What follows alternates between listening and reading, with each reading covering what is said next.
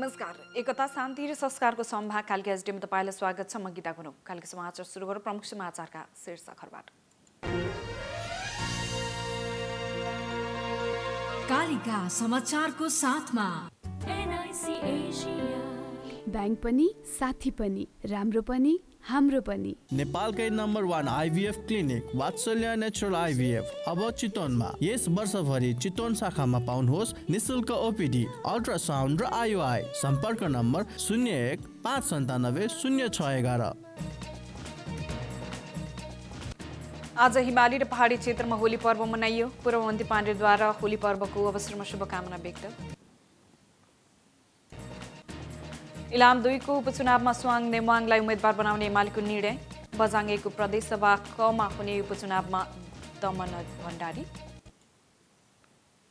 रुसमा भएको आक्रमणमा ज्यान गुमाउनेको संख्या 133 पुग्यो। 140 भन्दा धेरै घाइते। र आयरल्यान्ड भल्भसँग खेल्ने नेपाल A को टोली घोषणा।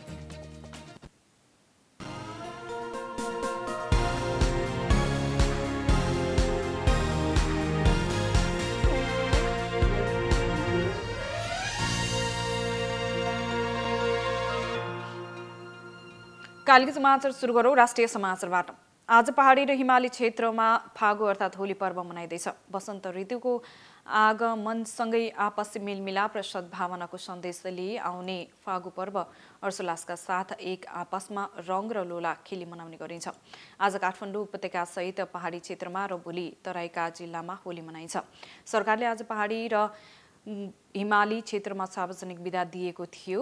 तराईमा भोलि सार्वजनिक बिदा रहेको छ। असत्यमाथि सत्यको विजयको प्राप्ति प्रत्येक पारिवारिक एवं सामाजिक एकताको पर्वका रूपमा फागु पर्व मनाउने प्रचलन रहेको छ। चितवन क्षेत्र नम्बर 3 का सांसद एवं पूर्व मन्त्री विक्रम पाण्डेले होली पर्वको अवसरमा सबै नेपालीमा शुभकामना व्यक्त गर्नुभएको छ। आज बिहान एक शुभकामना सन्देश जारी गर्दै पूर्व मन्त्री पाण्डेले होली पर्वले देशमा एकता, सद्भाव र सुशासन कायम गराउन महत्त्वपूर्ण भूमिका खेल्नेमा विश्वास व्यक्त गर्नुभएको छ। राप्रपाका केन्द्रीय वरिष्ठ उपाध्यक्ष समेत रहनुभएका पूर्व मन्त्री पाण्डेले आफ्नो शुभकामना सन्देशमा भन्नुभएको छ, नेपाल बहुजाति बहुभाषी मुलुक भएको हुँदा हाम्रा थुप्रै विविधता र एकता रहेका छन्। यी हाम्रा संस्कृतिहरूको जगेर्ना गर्नु हामी सबैको दायित्व हो। नेपालमा 4 जात 36 वर्ण फुलबारी भएको उल्लेख गर्दै पूर्व मन्त्री पाण्डेले आफ्नो शुभकामना सन्देशमा सबै जातिका परम्पराको संरक्षणमा लाग्नुपर्ने आजको अपरिहार्य आवश्यकता रहेको औल्याउनु भएको छ। नेपाल प्रहरीले फागु अर्थात् होली पर्वलाई मर्यादित, सुरक्षित र शान्तिपूर्ण बनाउन पर्सीसम्मका लागि विशेष सुरक्षा योजना लागू गरेको छ। यसका लागि देशभर 29,333 जना प्रहरी परिचालन गरेको नेपाल प्रहरीले जनाएको छ। नेपाल प्रहरीका प्रवक्ता प्रहरी नायब महानिरीक्षक भीमप्रसाद ढकालले यस वर्षको होली शान्ति र सौहार्दपूर्ण रहोस् भन्ने उद्देश्यसहित आजदेखि पर्सी 13 गतेसम्म मङ्गलबारसम्मका लागि विशेष सुरक्षा योजना कार्यान्वयन ल्याएको जानकारी दिनुभएको छ। काठमाडौँ, ललितपुर र भक्तपुरमा होली सुरक्षित र मर्यादित बनाउन जिल्लाका ठाउँ-ठाउँमा नेपाल प्रहरी र ट्राफिक खटाइएको पनि जनाइएको छ। इलामको प्रतिनिधि सभा क्षेत्र नम्बर 2 मा हुने उपचुनावमा नेकपा एमालेले सुहाङ नेमवाङलाई उम्मेदवार बनाउने निर्णय गरेको छ। आज बसेको सचिवालय बैठकले इलाम 2 मा सुहाङ नेमवाङलाई उम्मेदवार बनाउने निर्णय गरेको उपमहासचिव प्रदीप गेवालीले जानकारी दिनुभएको छ। सुहाङ दिवंगत नेता सुभाष चन्द्र नेमवाङका कान्छा छोरा हुनुहुन्छ। एमालेका तत्कालीन उपाध्यक्ष एवं संविधान सभा अध्यक्ष सुभाष चन्द्र नेमवाङको गएको भदौ 26 गते निधन भएपछि इलाम 2 को सांसद पद रिक्त रहेको थियो। एमालेले उम्मेदवार बनाएका सुहाङ पेशाले अधिवक्ता हुनुहुन्छ। यस्तै एमालेले बझाङ 1 को प्रदेश सभा कमा हुने उपचुनावमा दमन भण्डारीलाई उम्मेदवार बनाउने भएको छ। दाङको देउखुरीको राजपुरमा बसको ठक्करबाट 2 जनाको मृत्यु भएपछि स्थानीयले पूर्व-पश्चिम राजमार्ग अवरुद्ध पारेका थिए। पीडित परिवारलाई राहत र दोषीलाई कारबाहीको माग गर्दै स्थानीयले लमही नगरपालिका 8 जहरी चोकमा राजमार्ग अवरुद्ध पारेका हुन्।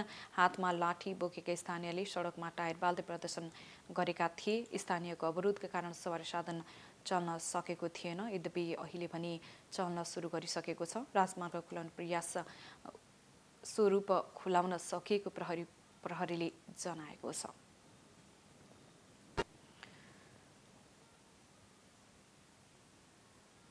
एकता शान्ति र संस्कारको सम्भाग कालिका एसडीएममा प्रसारित कालिका समाचारमा पालो भएको छ विज्ञापनको। तर त्यसभन्दा अगाडि प्रमुख समाचारका शीर्षकहरू।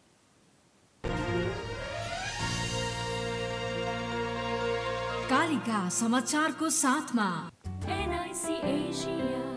बैंक पनि साथी पनि राम्रो पनि हाम्रो पनि नेपालकै नम्बर 1 आइभीएफ क्लिनिक वात्सल्य नेचुरल आइभीएफ अब चितवनमा। यस वर्षभरि चितवन शाखामा पाउनुहोस् निशुल्क ओपीडी, अल्ट्रासाउन्ड र आईओआई। सम्पर्क नम्बर 01 597 0611। आज हिमाली र पहाडी क्षेत्रमा होली पर्व मनाइयो। पूर्व मन्त्री पाण्डेद्वारा होली पर्वको अवसरमा शुभकामना व्यक्त।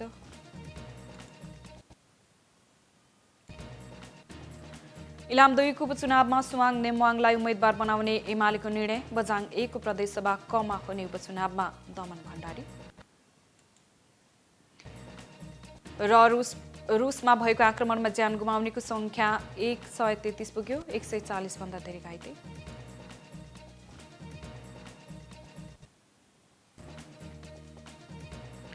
र आयरल्यान्ड वल्भसँग खेल्ने नेपाल 1 को टोली घोषणा।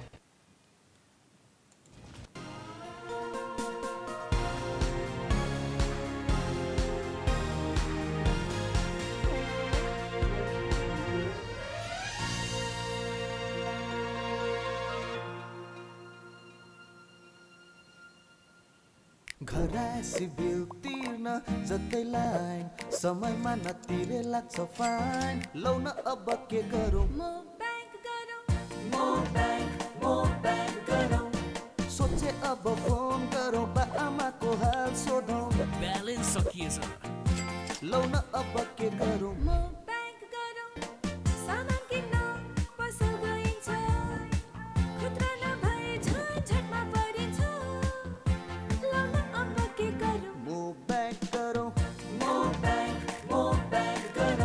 घर भाडा तिर्छु भनेकै 2 हप्ता भइसकेछ।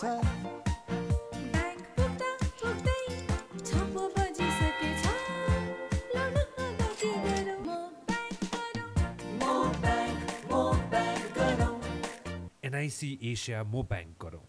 एनआईसी एसिया बैंक पनि साथी पनि राम्रो पनि हाम्रो पनि। नेपालकै नम्बर 1 आइभीएफ क्लिनिक वात्सल्य नेचुरल आइभीएफ अब चितवनमा। यस वर्षभरि चितवन शाखामा पाउनुहोस् निशुल्क ओपीडी, अल्ट्रासाउन्ड र आईओआई। सम्पर्क नम्बर 01 597 0611।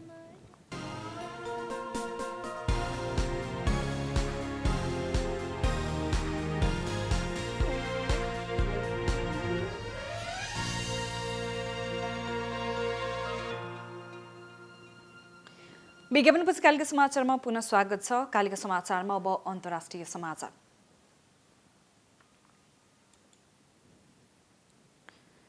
रुसको मस्कोमा सांगीतिक कार्यक्रममा हिजो भएको बन्दुक आक्रमणमा ज्यान गुमाउनेको संख्या 133 जना पुगेको छ। यस्तै 140 जना भन्दा धेरै घाइते भएका रुसी अधिकारीहरूले उद्धृत गर्दै बीबीसीले जनाएको छ। घटना हुँदा झन्डै 6000 मानिस सांगीतिक कार्यक्रममा सहभागी थिए। सांगीतिक कार्यक्रम सुरु हुने लाग्दा बन्दुकधारीले अत्याधुनिक हतियारबाट जथाभावी गोली चलाएको प्रत्यक्षदर्शीलाई उद्धृत गर्दै रुसी सञ्चार माध्यमले जनाएका छन्। आक्रमण प्रत्यक्ष संलग्न 4 जना सबै र अरू 7 जना गरी 11 जनालाई पक्राउ गरेर अनुसन्धान सुरु गरेको रुसको अनुसन्धान समिति आईसीआरले जनाएको छ।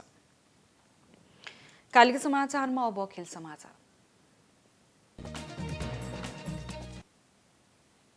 नेपाल क्रिकेट संघ क्यानले आयरल्यान्ड वल्भसँग मैत्रीपूर्ण क्रिकेट खेल्ने 1 दिवसीय T20 दुवै खेलका लागि नेपाल 1 को टोली घोषणा गरेको छ। क्यानले आज विनोद भण्डारीको कप्तानीमा 15 सदस्यीय नेपाल 1 को टोली घोषणा गरेको हो। T20 खेल्ने नेपाली टोलीका कप्तान विनोद भण्डारी सहित लोकेश बम, देव खनाल, पवन सराफ, किरण थगुना, आरिफ शेख, अर्जुन घरती, नारायण जोशी, वसीर अहमद, रसिद खान, सागर ढकाल, विपिन खत्री, कमसिंह ऐरी, हेमन्त धामी र विकास आगरी रहेका छन्। यस्तै 1 दिवसीय खेल्ने नेपाली टोलीका लागि विनोद भण्डारी, अर्जुन कुमाल, देव खनाल, नरेश भट्ट, भीम सार्की लगायतलाई चुनिएको छ। एकता, शान्ति र संस्कारको सम्माह कालिका एचडीमा प्रसारित कालिका समाचारको अन्त्यमा प्रमुख समाचारका शीर्षकहरू फेरि एकपटक। कालिका समाचारको साथमा बैंक पनि साथी पनि राम्रो पनि हाम्रो पनि। नेपालकै नम्बर 1 आइभीएफ क्लिनिक वात्सल्य नेचुरल आइभीएफ अब चितवनमा। यस वर्षभरि चितवन शाखामा पाउनुहोस् निशुल्क ओपीडी, अल्ट्रासाउन्ड र आईओआई। सम्पर्क नम्बर 01 597 0611। आज हिमाली र पहाडी क्षेत्रमा होली पर्व मनाइयो। पूर्व मन्त्री पाण्डेद्वारा होली पर्वको शुभकामना व्यक्त। इलाम 2 उपचुनावमा सोहाङ नेमाङलाई उम्मेदवार बनाउने एमालेको निर्णय। बझाङ 1 को प्रदेशसभा कमा हुने उपचुनावमा दमन भण्डारी।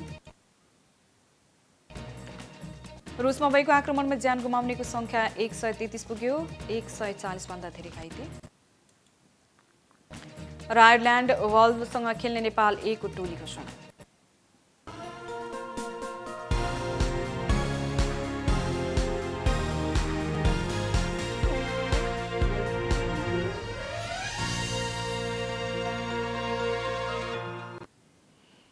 एकता शान्ति र संस्कारको सम्भाग कालिका एचडीमा प्रसारित कालिका समाचार अहिलेको लागि यति नै। हेर्दै गर्नुहोला कालिका एचडी। म गीता गुरुङ बिदा हुन्छु।